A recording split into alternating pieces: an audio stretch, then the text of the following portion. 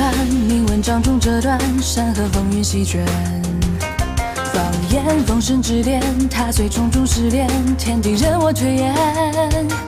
鹰飞又是一年，剑中埋葬陈年，悲喜摊开。再迎百门天关，心生万古祸乱不算。少年御剑作诗篇，因果与血过江海。燃尽3000风华，四方雷电山河险。谁言武道有万险？尽管造化有千变。10年间起点，恨怨是非皆淌血。冲天斩破无间，战云烟就有限。他云点我沉默成仙。上笔落下黄泉，谈笑间风云变。是朝中上演。弹指间血且现，千元只白发年。如把所燃花永不灭。狂澜九重天，将心与念传言。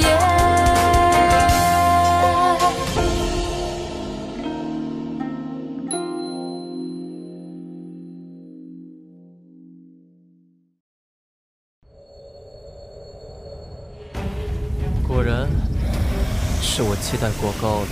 正义，三公子。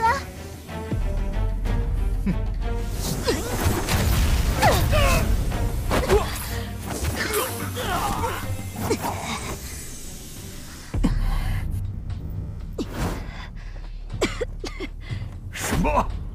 刚刚发生了什么？三公子咋出手的？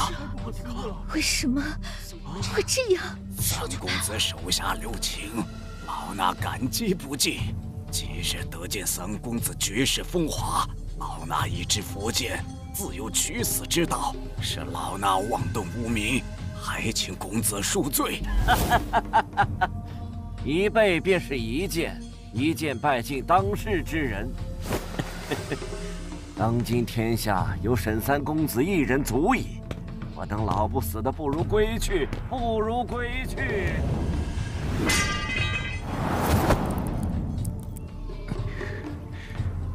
天人之剑，这天人之剑怎能限于人世？三公子再试一日，左某便不再用剑。天人之剑，这还差得远呢。这不过只是神剑的一点影子罢了。六如禅师、癫仙与左天行三人，平时行事多合于正道，今日便算了。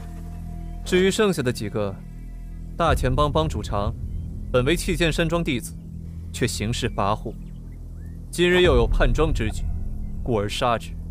陆总管行事严谨，为山庄劳苦功高，错不至死，废去寒铁手，逐出山庄。魔教血不流，以活人心头血炼功，如今反噬而死。魔教子弟自去安葬，日后不得再作恶，否则休怪我剑下无情。赤火姥姥，你虽无功无过，但出手了，便付出点代价吧。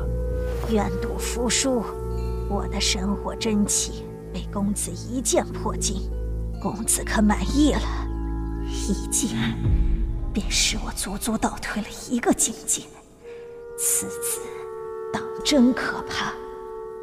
福神医，少年之时你曾多番助我，今日也并非你的本意。不做武人，单纯做个医生会更快乐吧？多谢公子成全。至于你，智元道人，念你平日作风端正，今日便手下留情，只废去你一身修为，你好自为之。这样，你可服了？白鹤大哥。果然是一力降十会。三弟早就对我说过，当今之事，武道为尊，任何阴谋诡计，在绝对的力量面前，皆是蝼蚁。可惜你不信呢。你我骨肉至亲，我不想杀你，你自尽吧。啊！自尽？三公子这是还没看出来吗？今天这一出从头到尾都是大公子安排的。对啊，不会吧？大公子要杀三公子？老三，白鹤。沈庄主，看看你们家老三吧。这是他们之间的事情了。是啊，这天就要变了。没想到，当今9大高手都不是你一手之敌，真是太精彩了。不过，要对付你，我怎么会只有这一招呢？活法？七剑山庄的大公子为什么会活法？不，这不是普通的活法，有股诡异的气息。这是什么活法？竟化作人形！等等，那里面好像有什么？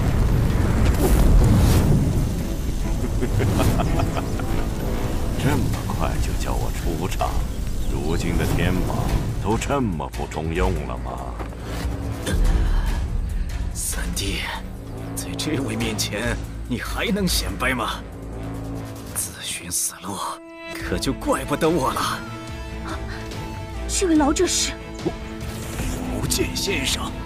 每隔60年，他便会在九幽显示，没有人知道他的目的，唯一知道的就是他的武功已经超出了九幽的范畴，专杀天下第一。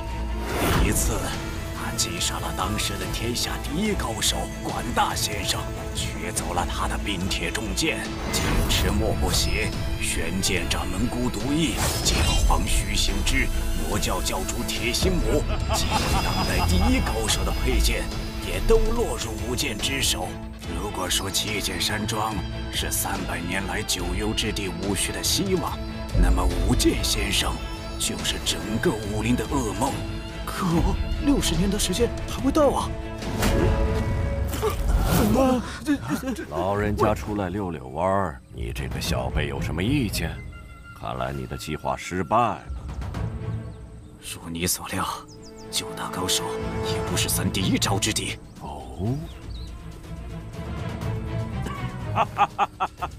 小子，你可是一得入神的剑道，勉强可算。好，很好。武道9境，便有让我出手的资格。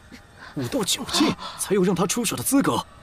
我的5柄剑中，除了管大先生是与我战至中途才临阵突破，其余4人都是在战前便领悟入神之理。你也莫要让我失望。换血秘法本属邪意，人人得而诛之。本来你不来惹我，我也懒得管你。你若送到面前，那自然是一剑杀了。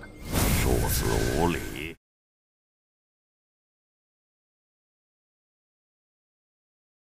你300年修行，应该比现在更强。